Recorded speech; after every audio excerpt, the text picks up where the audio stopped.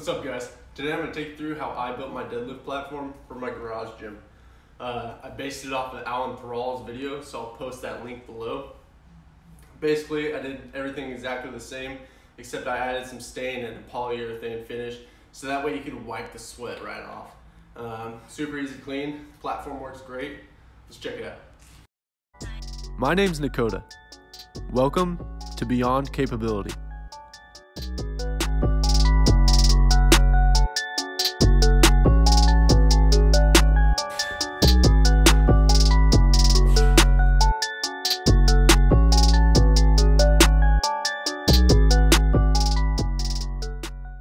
Alright, we're going to start this video off with things you need. A drill, an impact gun, which is optional, a box of 1 1/4 inch screws and a box of 2 inch screws, a tape measure, a sander, also optional, along with it, sandpaper, 220 grit,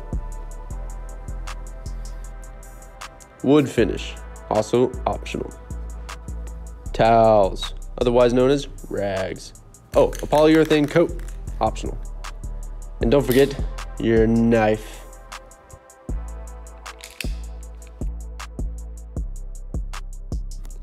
So to start this off, you're going to want to clean your area first. I had to move all my mats out of the way and give it a good sweep. After that, there was still a lot of dust, but I did what I could do. So first, you're going to lay down your OSB particle board. You're going to lay 2 down vertically, and you're going to overlap it with 2 other pieces. So that's 4 boards down, and they'll overlap each other. Once you get your base down, you're going to want to screw it together, which I obviously forgot to film. After that, you're going to lay your hardwood down onto it. You're going to lay it in the middle of the seam, and please make sure that you measure the sides and make sure that it's right in the center.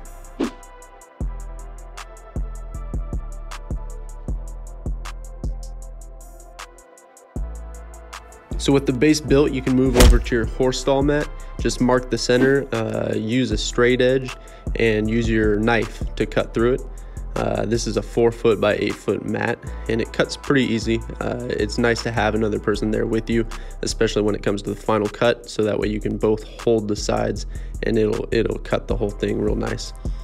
Just make sure that you place the factory edge against the hardwood. You can see me here switching it because I didn't do that in the beginning, and it looks better like this.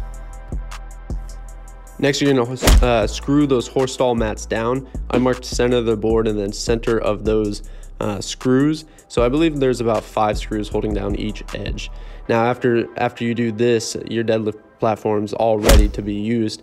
But I decided I wanted to sand it down and stain it to make it look nice, and also put a polyurethane coat on it, so that way the sweat could wipe right off and it'd be very easy to clean.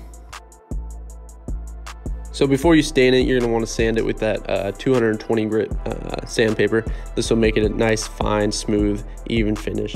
And then I went ahead and wiped it down with mineral spirits. This removes all the dust and makes sure that when you apply the stain, that it really gets in there. Now you're going to apply the stain, and you're going to get it soaked in. The longer you let it set, the darker it's going to be. So I really coated it on there, let it sit for about 15 minutes, and then wiped it down. And you really want to make sure that you blend all the splotches in, so that way it comes out even and looks good. Now I laid down a barrier just because I'm a little OCD and I like things to try and stay nice.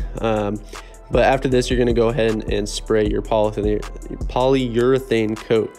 Man, try saying that 5 times fast. Anyways, you're going to put your varnish on.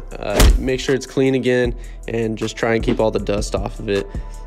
Spray it down even. If you got a spray version, they also have wipe on versions. I just personally like the spray on version best.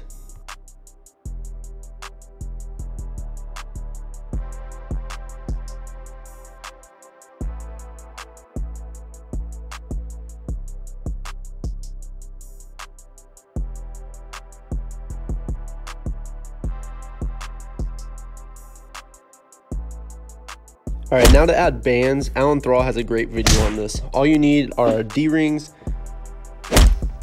some quick links, and 3/8 lags.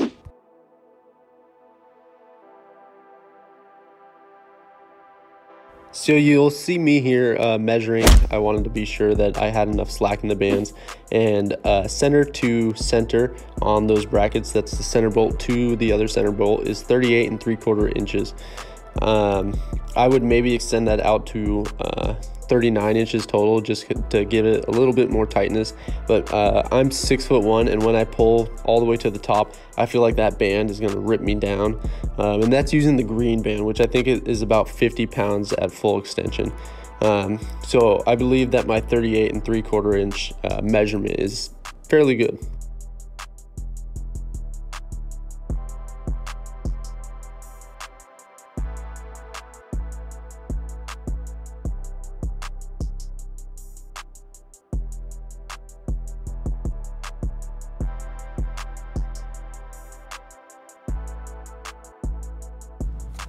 So these work pretty well. My only complaint is it does kind of take a little bit of time to actually get this nut all the way screwed off and put the band on. But I mean, it's, I don't know, roughly $40 cheaper than the actual band pegs. So I mean, you can pick your battles. Honestly, it works just fine. In the future, I would probably buy smaller C-rings that fit better, so that way it doesn't pull on it like this. Other than that though, it works absolutely great. All right, thanks so much for joining me today. I'm gonna post a new video on Friday, like I said earlier, showing the whole garage gym off. So stay tuned. Stupid car. Anyways, you guys know what to do. Comment, like, subscribe. Please share it with your friends so that way we can get my program out there. I'll see you next time.